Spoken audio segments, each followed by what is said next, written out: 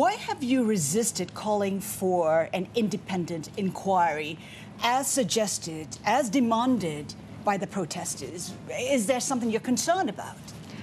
I'm concerned about fairness and justice. As far as police operations and police behavior are concerned, Hong Kong does have an equally independent and statutory mechanism to deal with that. That has been fully debated when that particular piece of legislation, the Independent Police Complaints Council Ordinance, was enacted, that police will be subject to investigation on individual complaints. But why not an independent body? The bodies that you suggested have been said to lack investigative powers. Why not an independent body to do that? Now, one of the important principles that I have adhered to in dealing with this very difficult situation is we need to protect the institutional strengths of Hong Kong and to uphold the rule of law. So if we have already an independent statutory mechanism to deal with that sort of situation, and that mechanism must be put in place for a very good reason in the overall interest of Hong Kong, then simply because I need to respond to protesters' demands, and by the way, they have other demands which nobody could agree to. For example, an amnesty for everyone that has been arrested, committing very serious crimes of assaulting the police, arson, throwing petrol bombs at bystanders, and even setting an old man on fire.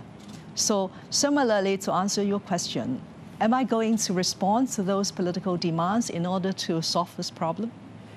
But don't the protesters have the basis for the grievances against the police, for the force that's been used on the people? Well, one has to look at the perspective.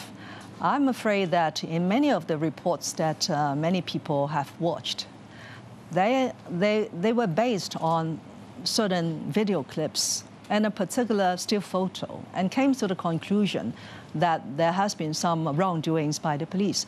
But if you look at the overall context, the police were there enforcing the law. The police were there dealing with large numbers of protesters who are so ready to resort to violence.